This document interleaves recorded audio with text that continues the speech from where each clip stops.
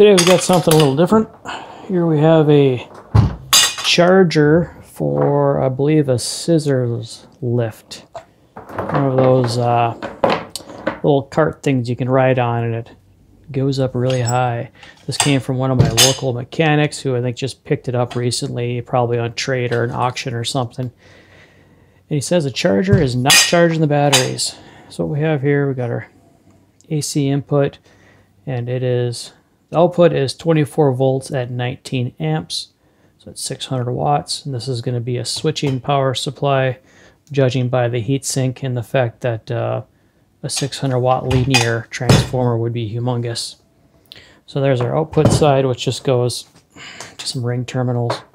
Must just connect right to the battery, and I hope they never accidentally short those out, because 600 watts would make quite a bang.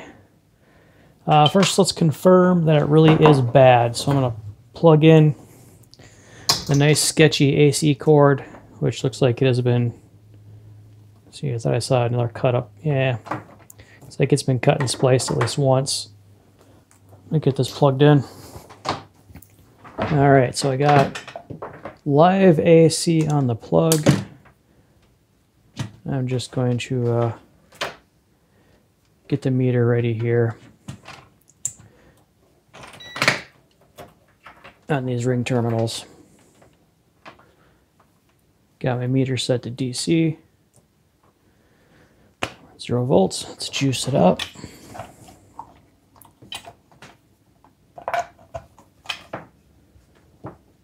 Does have some indicators here.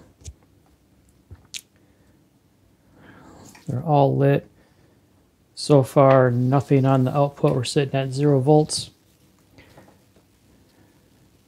Lights are just flashing. Still dead zero. It's possible this charger is looking for a load, and if it doesn't see a load, it might not turn on. I'm just going to put a light bulb across there. This is a 12 volt light bulb, and if it sees 24 volts, it's going to get nice and bright. So far, it hasn't kicked on. I'm going to do a reset here. Let it die all the way down. Okay, looks like it's dead now. Got the light bulb connected. And a couple flashes, but still zero. Well, I think it's safe to say that they are correct with their troubleshooting. This charger does seem to be dead. So let's open it up.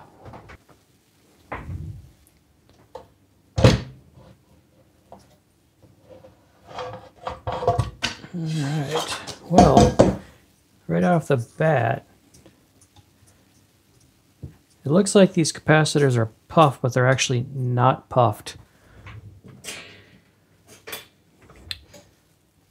It's just the plastic caps on the capacitors are popped up, but the actual metal of the can is still flat, so that's okay.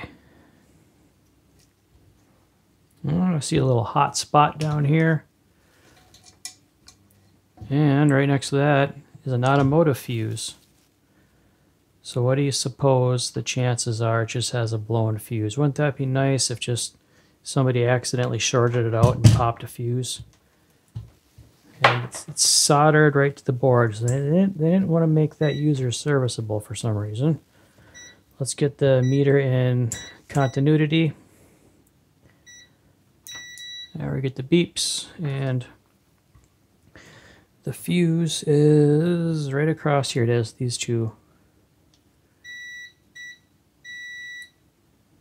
These two right here. Okay, so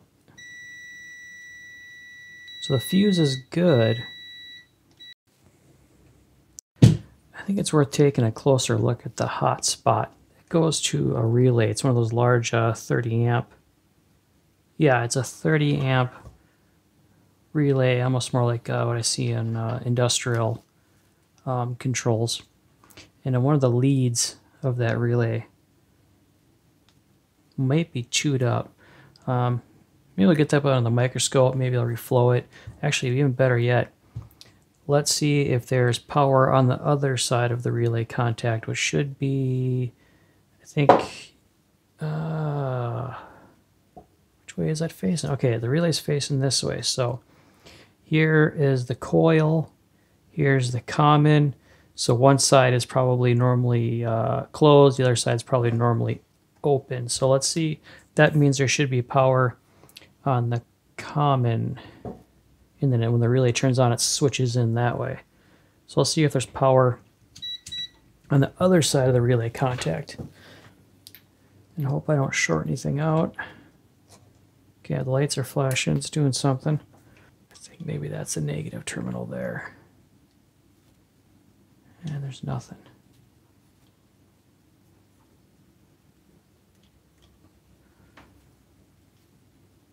Nothing.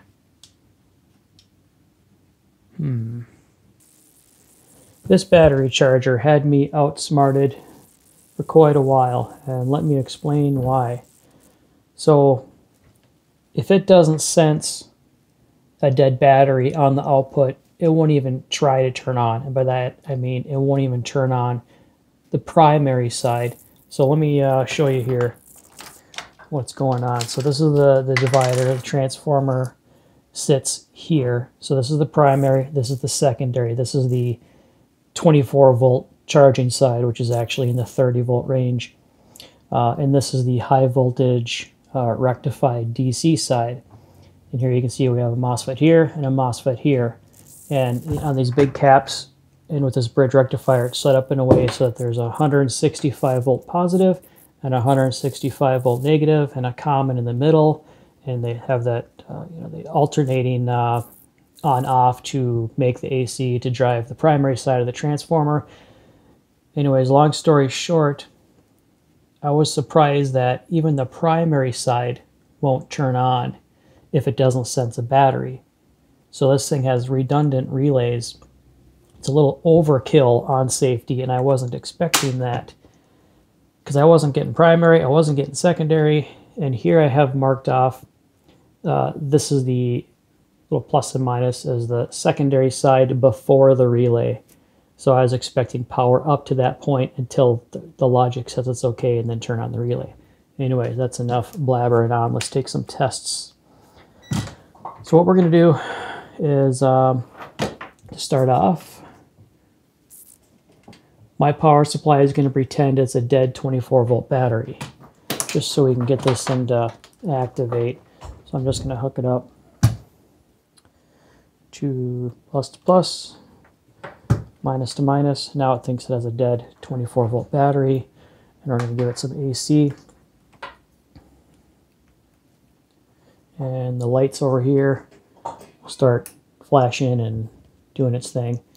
And it should show a charging state here pretty soon, because there, it's doing something. What's it doing there? Okay, so the first LED, that means the battery's dead and it's charging it. See that flashing green? Okay, so now it should be activated and it should think it's on. So let's take some measurements. So here is the secondary side, and it's at 33.8 volts. This is the battery posts right here. It is 22 volts. So somewhere between here and there, we're losing, 7, 8 volts. Let's look across those relay contacts, which are here to here. Okay, almost 12 volts loss across the relay contacts. It should be 0 volts across the relay contact. So this whole time is just a bad relay. One of these guys. So let's get that relay out of there.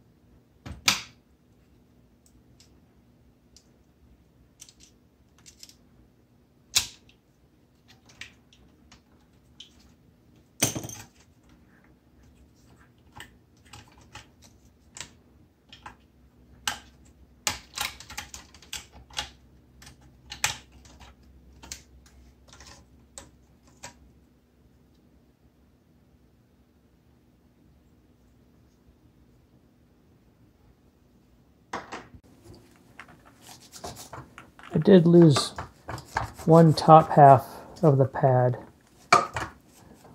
We're pulling that relay out for the coil. The rest of it looked good. This was the one that was already burned up to begin with. But the connection for the coil is actually on the other side of the circuit board. We're losing here some glue. It was glued in. So as long as the solder flows, as long as I can get solder to flow through that, it'll be fine. If not, I can check that connection later. It just goes up to this, across the diode. That'd be the diode that snuffs out the kickback from the coil. Let's take a look at this relay, because look at the side of this thing. Kind of melted corner. So I think we know the culprit.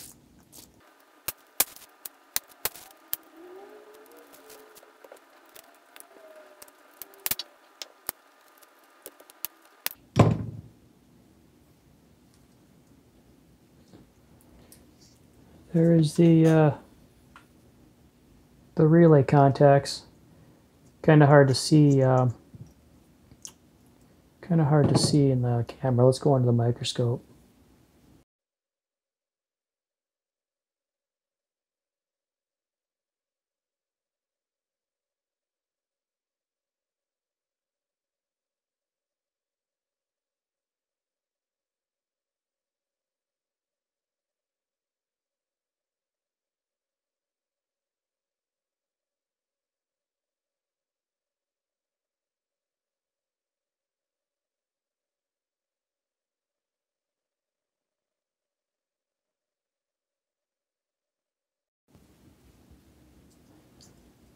All right, yeah, that relay was messed up.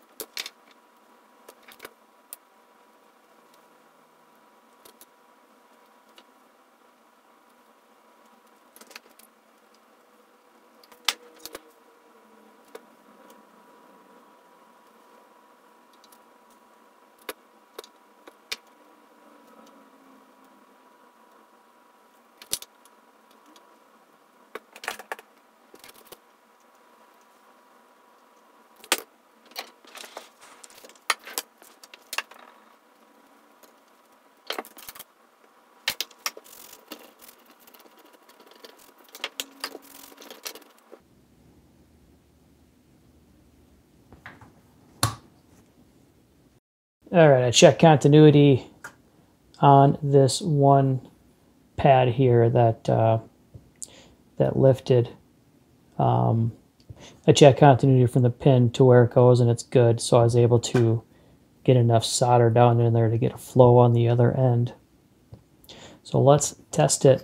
Let's see if we no longer have a voltage drop across the relay. So I'm going to hook my dead battery back up.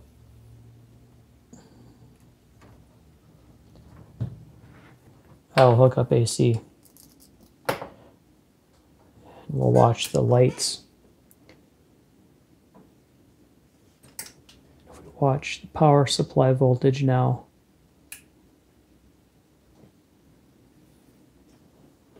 Okay, so it's showing a charge. Oh. I think what happened, I'm going to do that again. I bet the voltage on the power supply shot up. Because now that power is actually getting to the output.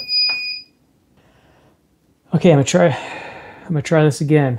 I'm gonna apply AC, and if we watch the power supply voltage, it should briefly jump up as it kicks on the secondary, the actual output.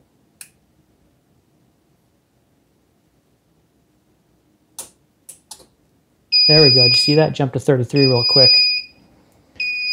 So that means it's working. That means power is actually getting out to the output. All right, time to assemble.